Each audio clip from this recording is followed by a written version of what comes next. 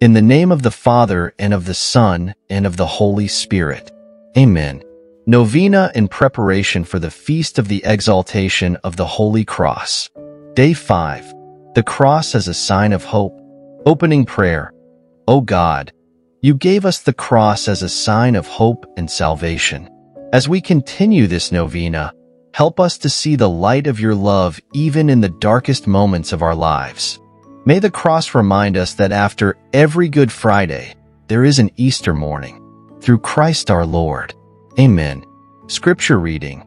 Romans 5 verses 3-5.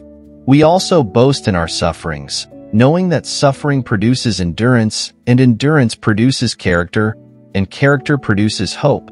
And hope does not disappoint us, because God's love has been poured into our hearts through the Holy Spirit that has been given to us. Reflection. The cross is not only a symbol of suffering and death, but also a profound sign of hope. Jesus' crucifixion was not the end.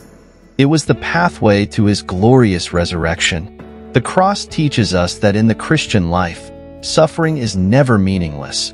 It always leads to something greater if we unite it with Christ. We all experience trials and sufferings. In those moments, it can be easy to lose hope or to feel abandoned by God.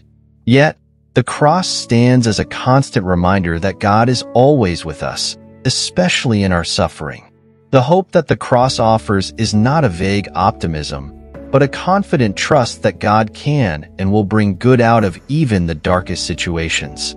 The resurrection of Jesus assures us that no pain, no sorrow, and no loss is ever final. Christ has triumphed over death, and in him, we too can find new life. As we reflect today, let us ask ourselves, how do we respond to suffering in our lives? Do we trust in God's plan even when we cannot see the outcome? How can we be bearers of hope to those around us who are in need of encouragement? Meditation. In what areas of my life do I need to trust more fully in the hope that the cross offers? How can I bring hope to others, especially those who are suffering or feeling lost?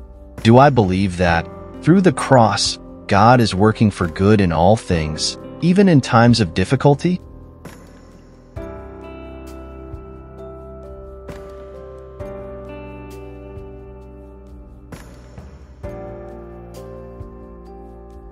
Prayer of Petition.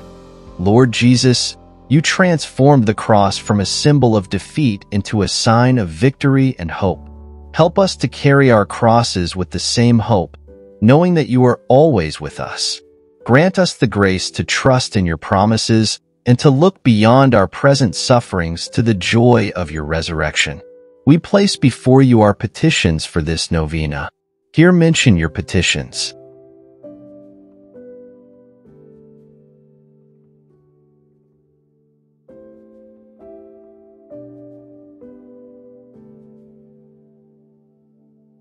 May your cross fill our hearts with hope and bring us closer to you.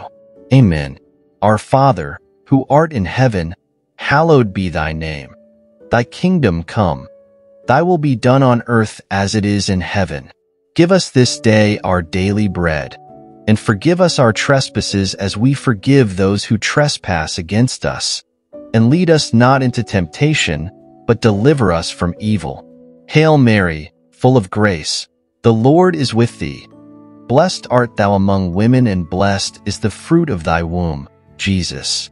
Holy Mary, Mother of God, pray for us sinners, now and at the hour of our death. Amen. Glory be to the Father, and to the Son, and to the Holy Spirit, as it was in the beginning, is now, and ever shall be, world without end.